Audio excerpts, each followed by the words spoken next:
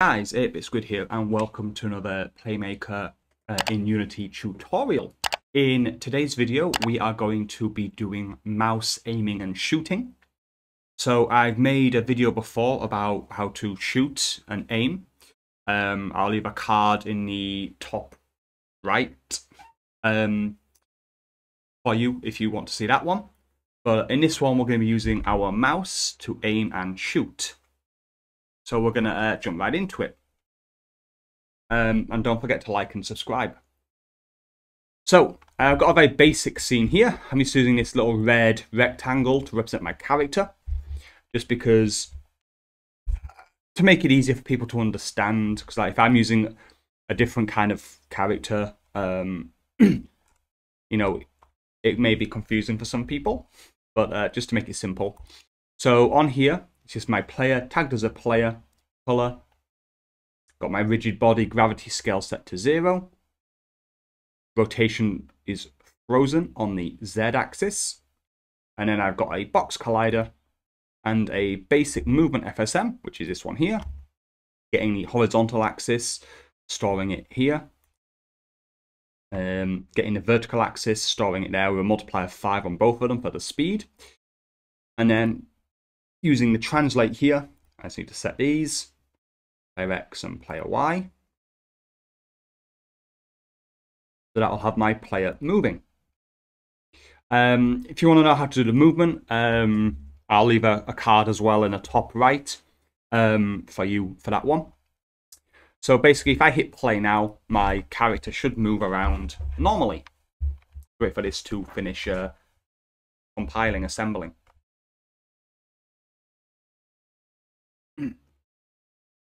Okay, so you can see there, I can move around using the keys. Although on this one, I've only got it set up for the arrow keys. But if you haven't messed with any of your settings for inputs, it will work with the ASW and D key. Okay, so let's get our character shooting. So what we're going to do is we are going to put our weapon into the scene. So in this case, I'm using this here. So let me drag it out. So I'm just using this very basic little cannon I drew before. It's not the nicest looking. Make it a bit bigger. Now, in general, let me set it back to how it was.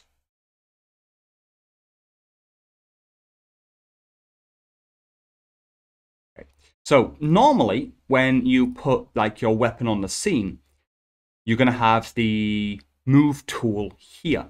And if I switch to rotate, it's going to rotate like that. And that's obviously not how we want the cannon to rotate because the pivot point is in the wrong place. Let me set that back to 0. Okay. So to fix this on our sprite here, we need to go to pivot and choose. In this case, I want the left, so it depends on where you put it, okay? And also how your sprite looks. So you're best having the image face the way you want it to start. So originally my cannon is facing up, and I just rotated the image this way. So then I want to set my pivot point to the left. So I want to set it to the left here. Click out and click apply. Okay, and now, if I grab it, you'll see the pivot point is here.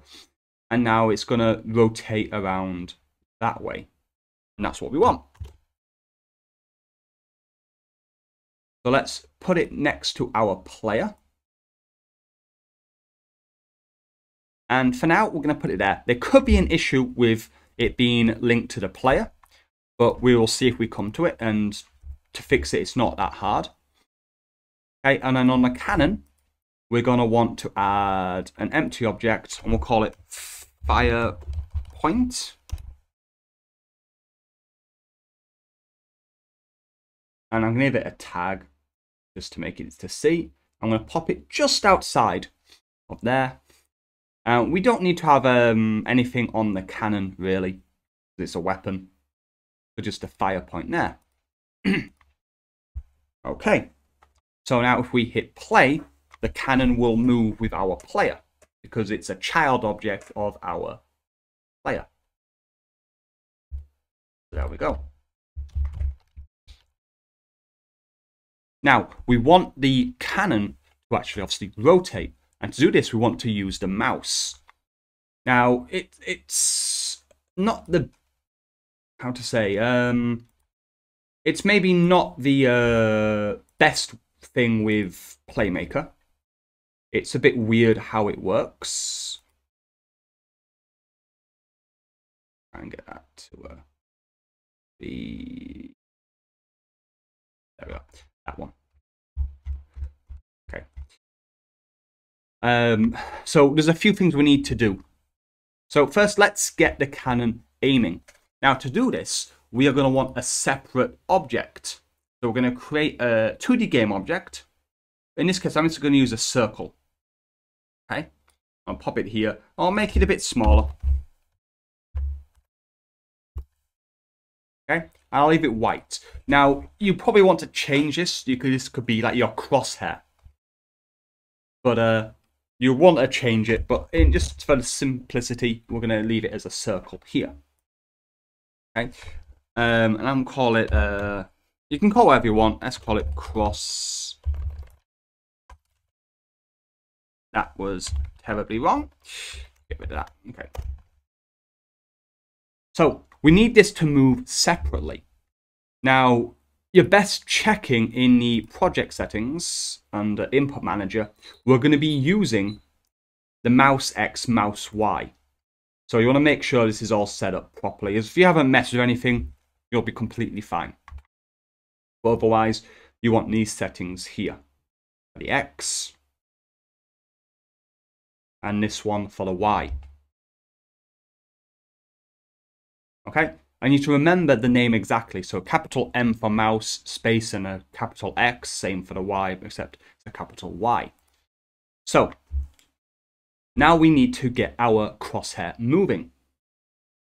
So we're going to add an FSM and call it movement.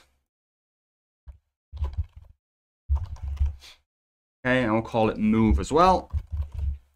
And this is going to be nearly identical to the movement. So we're going to want a translate. And we want to get to get axis. Okay, and we're going to have mouse X. And we can say, let's try 5 for now. And we're going to store that in mouse X. And then we want mouse Y, multiplier of 5. And we're going to store that in a new variable, mouse Y. Okay, let's collapse them. And then on here, we're going to set to mouse X and mouse Y.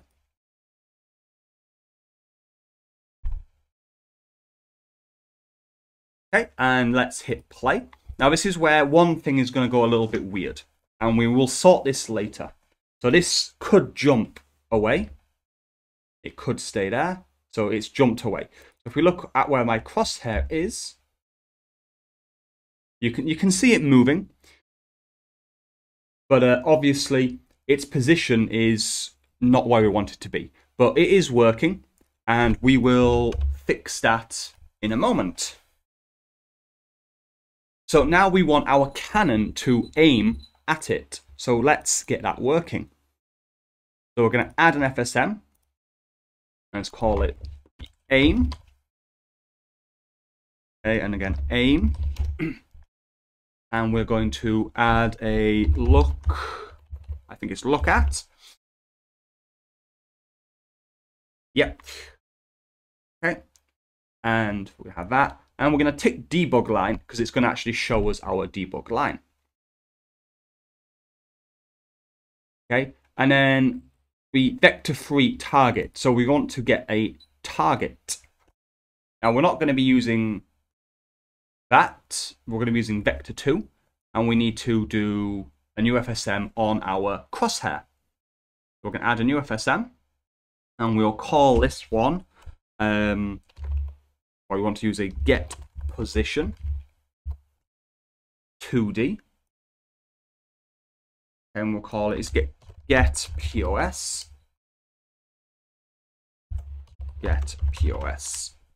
FSM, and we're going to store that in a vector2, call it crosshair POS. Okay. And we want that every frame. So now we'll do that to the cannon, and we're going to choose that there, target, and then set that to be our crosshair POS. And let's just zoom out here and hit play.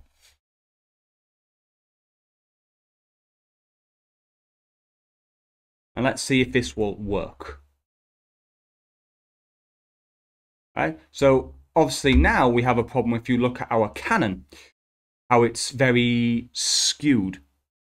Now, this is because you can see the cannon is aiming, but it's very weird. This is because our cannon is a child of the player. So to fix this, let's drag that out. We're going to add another FSM called player follow. Okay, and we're going to use a move towards FSM.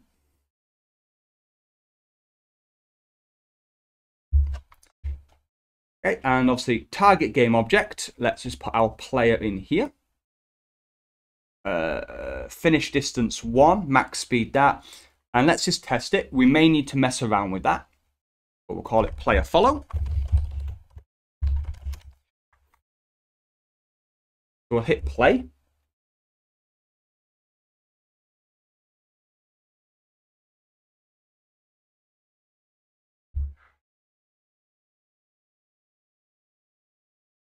So as you can see now, it's okay there, but it's not following the player. So let's try saying finish distance 0 and then hope it will always happen. If not, we can just add an event to make it just loop back.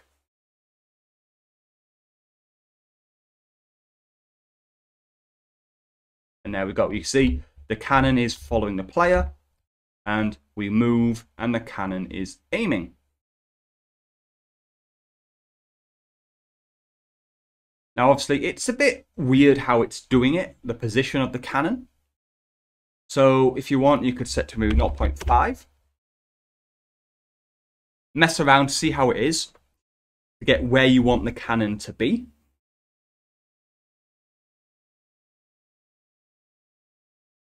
So like that. But obviously, it's not going to follow us anymore. So if that's the case, we can just do a transition finished. Add that to there. Hopefully this will then allow it to follow us. Finish. And then do a wait. And let's set that to 0.03. And then finish. And let's see if that will now follow us perfectly.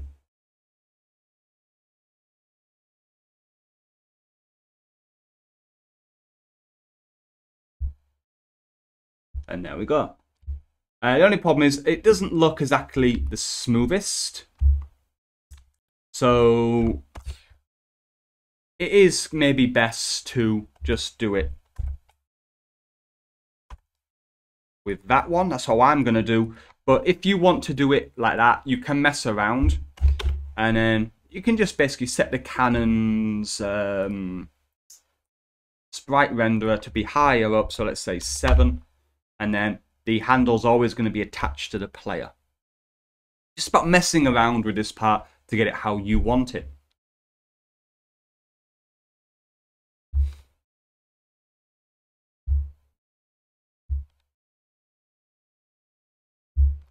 But in this case, obviously, it does look a bit weird because of that there.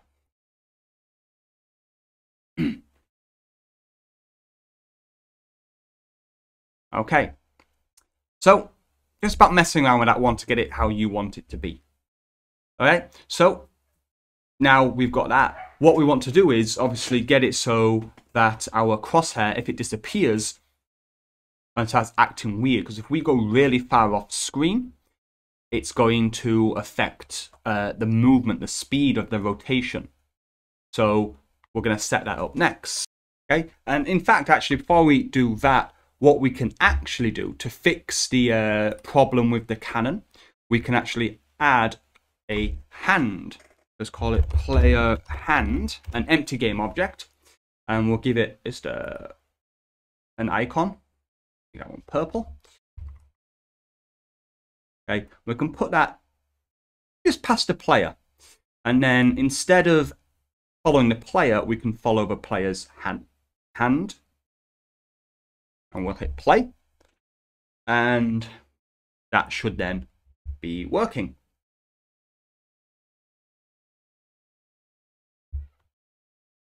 And you can see that how it looks better. The cannon just stays with that, and it's not going to go into the middle of the player. There we go. Okay, so let's get the reset position working. Okay, so to do this, what we're going to do is on the player hand, we are going to add an FSM. We'll call it, again, get hand POS. Okay, and we'll put get position. And again, we want to get a 2D position. So we're going to get position 2D. And we're going to store it in a vector 2 every frame. A new one, let's call it hand POS. Okay.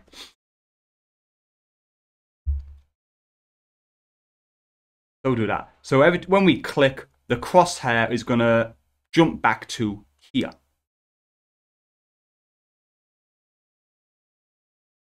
So on the crosshair, we're going to add a new FSM. We'll call this one, let's call it reset aim. I don't know why I hit an N. Reset aim. Okay, and we want 2 states. We're going to add transition finished onto both of them. Okay, we'll call it on reset click and say set position.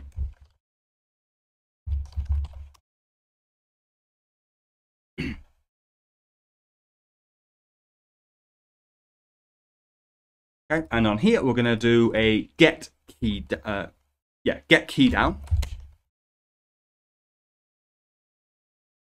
There we go.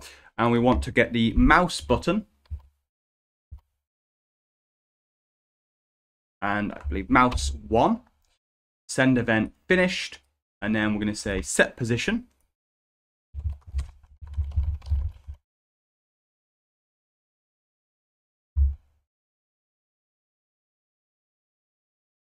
Okay, it's got a red box, to click that and it will add what we need. Okay, and position, we're going to set that to, oh, okay, that's why. Okay, sorry, not that one. We want to make sure set position, so not that rect position one. I wasn't paying attention. Okay, vector 2 and set it to hand POS.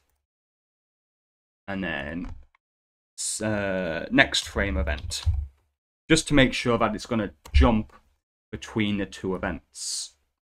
Okay, so we'll do finished. So let's hit play. And hopefully when we right click, you see it jumps back.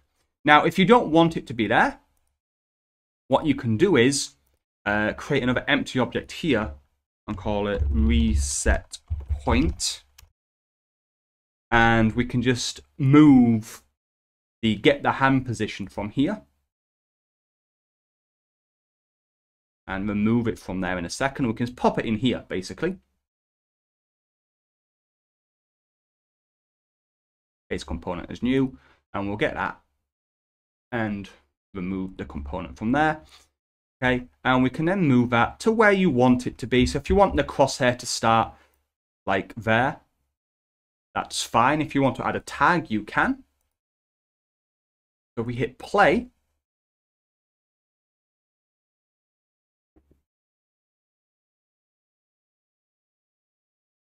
Obviously, that's not going to move.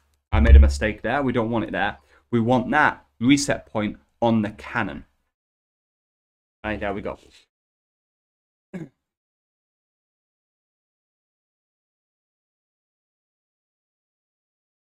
If you look, it will move. We right click, and there we go.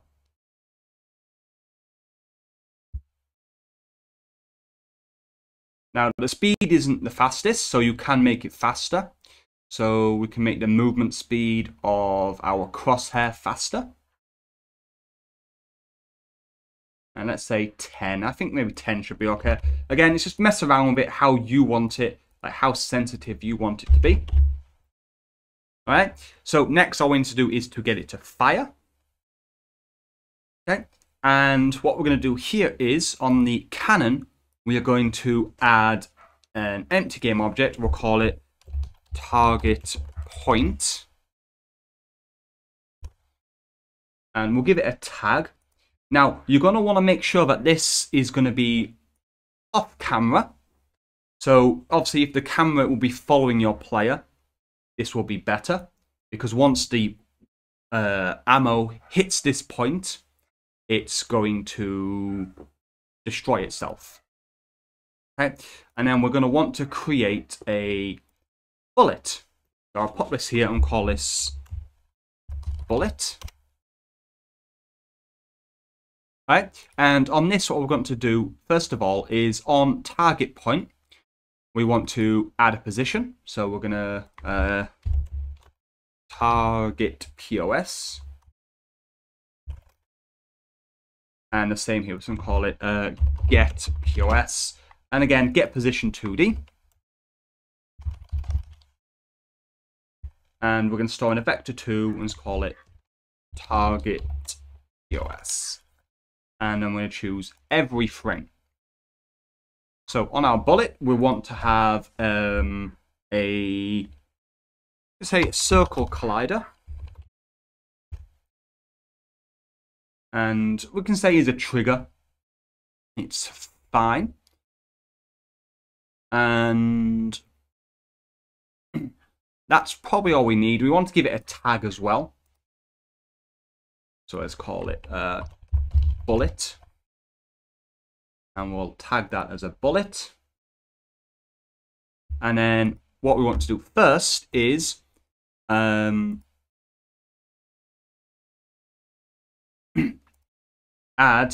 2 FSMs or 2 states with a finish transition.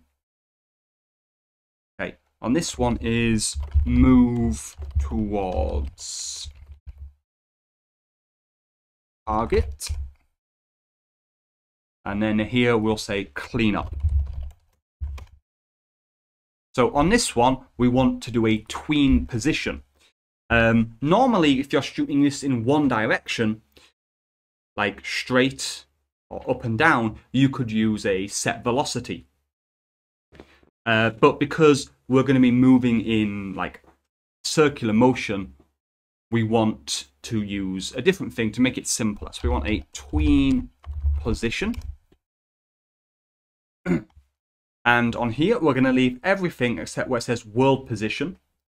We're going to tick this here and choose globals, convert, and then target POS.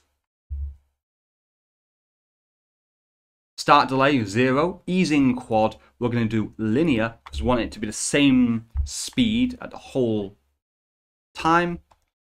And then this is how long we want it to take to get from point A to point B. And we'll say 0.5. You can mess around. You can make it slower. You can make it faster. Then on finished, we're just going to do a destroy self.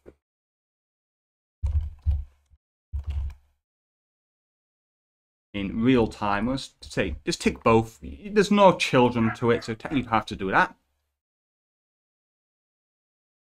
And then we will drag that in here to make a prefab.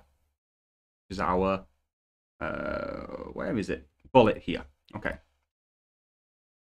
Now we need to get the cannon firing. So last thing we need to do, we're going to add one more FSM.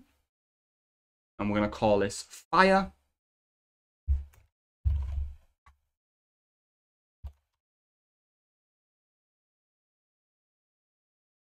Okay, and we want to get 2 finished states. Well, actually, we're going to want more. Yeah, well, actually, 2 should be fine. So we're going to do a click fire. This we're using the mouse.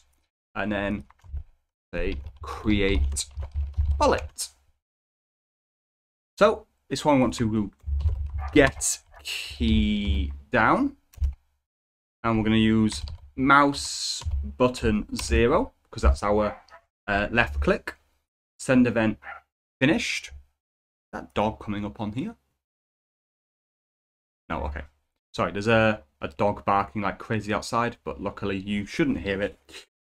Okay, so create bullet. So we're going to create object.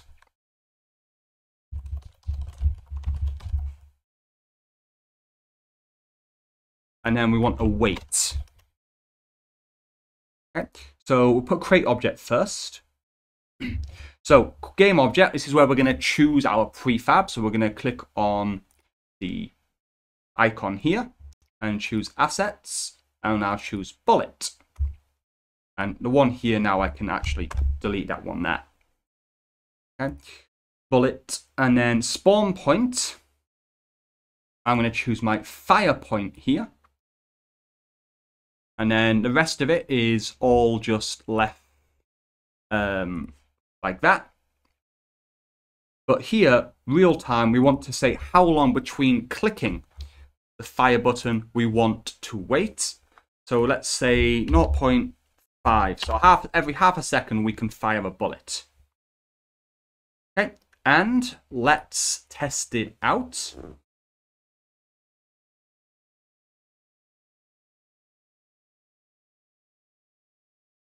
Okay, so we'll reset our cannon, and you can see the cannonball and firing, and when it reaches the target point here, it will then destroy itself. Now I say you want to make sure, because if we move here, if you look, the bullet disappears here now. So if that's what you want, that's fine, but there we go. We can now aim, we can reset our position and shoot. And that is it. A bit of a long one for this one, but it's quite a few things to go over.